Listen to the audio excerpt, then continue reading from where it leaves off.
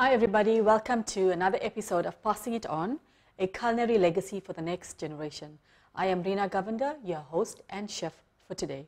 Today I will be making a Moringa herbs flour curry.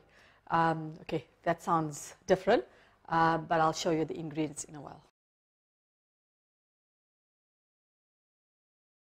Okay, so now the ingredients for my drumstick flour herbs curry.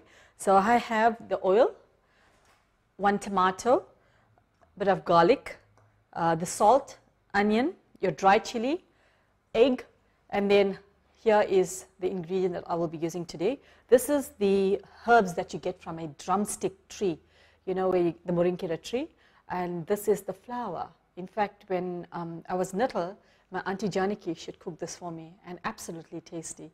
So, you know, every part of the tree is very useful, the drumsticks, the herbs, and now the flour. So today I'm going to show you how to prepare this.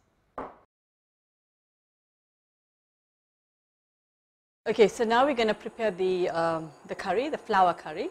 So I'm going to add a bit of oil to this pot. You're going to braise it like how you would braise a normal methi or herbs curry. Okay.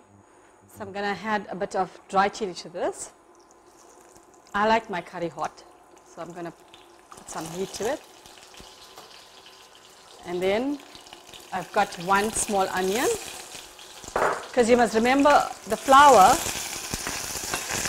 will get a little, it's not going to be a lot, you know, once it gets dissolved. Okay, so this is going to cook about, say, a minute, and we come back to the stove. Okay, so we're back to the pot. My onion has gone a bit brown, so I'm going to add the flour. This is the Moringa flour.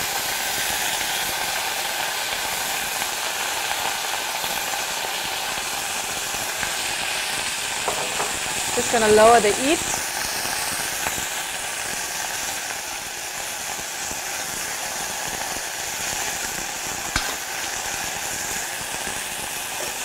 I'm going to add 1 tomato to this, and then we've got our garlic. The more you add, it's better. It's much more tastier. So I've got a clove there, and to that I'm going to add a bit of salt. Just going to stir this a bit.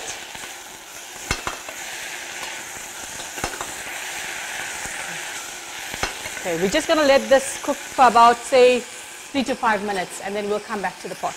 Okay, so we're back to the stove. As you can see, the flour has melted. In fact, it looks like methi or even your mushrooms. They call them the noikala mushroom. Looks like that. Okay, so now, and the garlic is gone soft as well. So I'm going to add the egg. It depends on you how many eggs you want. I prefer just 1. So I'm going to add that.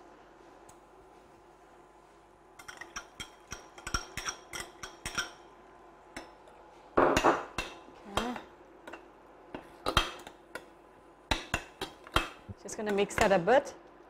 Okay, so we're just going to let that cook a bit, say for a minute or so, and we'll come back to the pot. Okay, so we're back to the pot. As you can see, the egg is nicely cooked. Okay, so I'm just going to plate this. I like it with my low GI bread. I'm going to have that.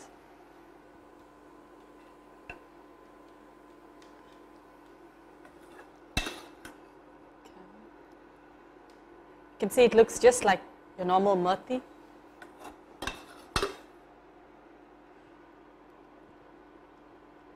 Okay, so this is your Moringa stroke Moringa herbs flour curry with eggs. So from us at Passing It On, thank you for watching and staying tuned with us. Remember to like us on Facebook, subscribe to our YouTube page. Remember, cooking is an art, so make sure you pass it on to the next generation. From us at Passing It On, take care, keep warm, and God bless.